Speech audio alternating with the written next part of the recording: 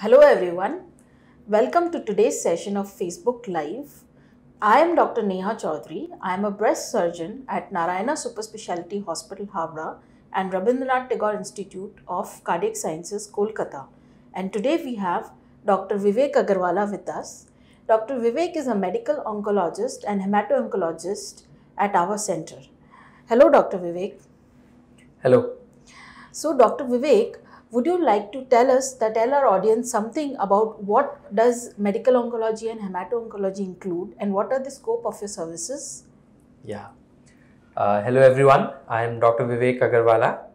I am the head of the department Medical Oncology and Haemato Oncology at Narayana Superspeciality Hospital and Rabindranath Tagore Hospital in Kolkata.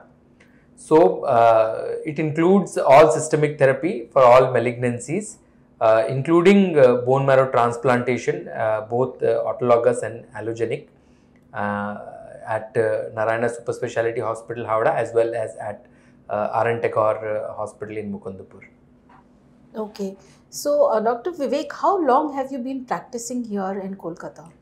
So, to tell about me, I have been in oncology since almost last 9 years. In 2012, I was at Artemis Hospital in Delhi, and then for 5 years I was at Tata Hospital, Mumbai, and now I am at Narayana Superspeciality Hospital since last almost 4 years. And since last 3 months, we have also started a full-fledged department at R.N. Tagore Hospital. Currently, in our department, we are having 4 medical oncologists, including me.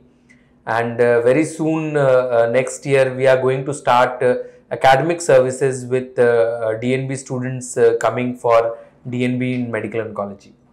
Okay, that's really nice to hear, Dr. Vivek. Tell me something, Dr. Vivek. I believe with the amount of chemotherapy that you're giving, how important do you think is cosmesis in oncology for your patients? So I think, in treating our patients for cancer, sometimes we forget the ethnic part of it, the holistic part of it. And cosmetic outcomes are very important in oncology because only with when the patient is looking good, they are having confidence to continue the treatment, and the compliance to treatment is more. They don't have psychological issues, and they can lead their life with confidence and with without any sort of taboo associated with their own cancer condition. So I think cosmetic outcomes are of utmost importance, and we should be giving stress to these small things which really matter a lot for our patients. Yeah, I think that is very well said, Dr. Vivek. Now, one question that I had is during chemotherapy, a lot of your patients, they have hair fall. So what is your say on it? What is your take on it? So, chemotherapy-induced hair fall is known as chemotherapy-induced alopecia. Now, not all chemotherapeutic drugs will cause hair loss. So, this is a myth with a lot of our patients inquiring that they are having, not having hair loss on certain types of treatment, and sometimes they are even doubting whether the treatment is working or not, because the patients believe that all chemotherapeutic drugs will cause hair loss.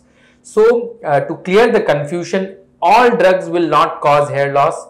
There are certain drugs like anthracyclines, like doxorubicin or epirubicin, or there are certain drugs like ifosfamide, cyclophosphamide, or cytosine arabinoside. These drugs will cause alopecia in most of the patients which they receive. 80 to 90% of patients will have alopecia. Then there are certain drugs where the amount of alopecia is less. For example, with taxanes like paclitaxel and docetaxel, and with certain platinums like cisplatin, carboplatin, the hair loss may be 50 to 60% of cases. And there are certain anti-metabolite drugs like vincristine, like methotrexate, like 6-MP, which sometimes doesn't even cause alopecia. So alopecia is something which is also not uniformly across all patients. So a patient A on gemcitabine may have alopecia, whereas a patient B with gemcitabine may not have alopecia. So it also has to do something with the susceptibility of your hair follicles to the chemotherapy induced damage, which also, somebody who already has bad hair follicles is more likely to have hair loss as compared to somebody who has good hair follicles. Okay. Okay, so that was very informative. Dr. Vivek, one more question I have is, you must be having a lot of patients in your clinic who are just worried to take chemotherapy just because of the hair fall, or they have a lot of insecurities about it. Because I get a lot of young females, young women with breast cancer who say they don't want to take chemotherapy just because of the fear of hair fall. So how do you handle them? What do you offer them? Yeah, so I totally appreciate this problem, Dr. Neha, that chemotherapy induced hair loss is a big cosmetic problem, and as I said earlier, we should give utmost importance to the looks and the cosmetic outcomes also. So one thing I must say, that just as I said, all drugs don't cause alopecia, and nowadays with targeted treatment and with immunotherapy, so there is no hair fall or no classical alopecia that doesn't happen. Number two, chemotherapy induced alopecia is totally reversible.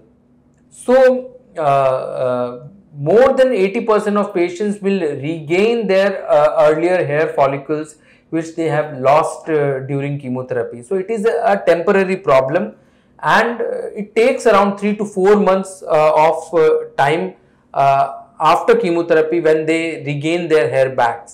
Although the quality of hair may not be same as what it was earlier, but it is a temporary problem, and therefore there are certain temporary toxicities with chemotherapy, but we should look at the permanent outcomes and long-term goals when you are treating cancer, and not on certain temporary reversible problems. Thirdly, nowadays we have techniques which can very remarkably reduce the hair loss during chemotherapy, and also remarkably decrease the time which is taken to regain the hair and the percentage of the hair that they are regaining. So with all these measures, I think the chemotherapy induced alopecia is slowly, we will be able to make our patients more confident, and it will be slowly a less problem for our patients. So so you are talking about the techniques that reduce hair fall. This sounds very interesting and very exciting for our patients. If they can reduce hair fall during chemotherapy, that will be great. So what, can you please elaborate on it? Yeah, so for the first time in Eastern India, now we have scalp cooling technology available at Narayana Superspeciality Hospital. So this scalp cooling technology is actually a machine which is connected to a hair cap. Now what we do is this hair cap should be worn by the patient at least half an hour to 1 hour before chemotherapy, during the entire during the chemotherapy session, and around 1 hour after the chemotherapy is over. So when you are doing this, then it gives you a coverage in the total duration of the treatment, and this should be started from the first cycle of chemotherapy itself. So what happens in this cap is the patient, the patient's scalp is cooled to sub-zero temperatures. So because of this scalp cooling, the blood flow to the hair follicles decreases drastically, and it also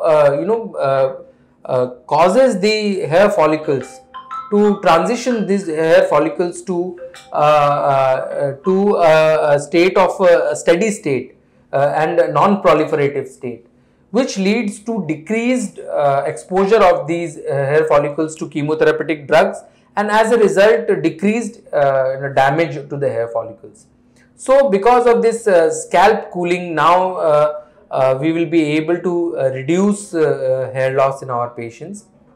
Now, there have been multiple global trials as well as a trial, phase 3 randomized trial on scalp cooling being done in India itself at Tata Hospital, Mumbai. And most of these trials, the results are very encouraging.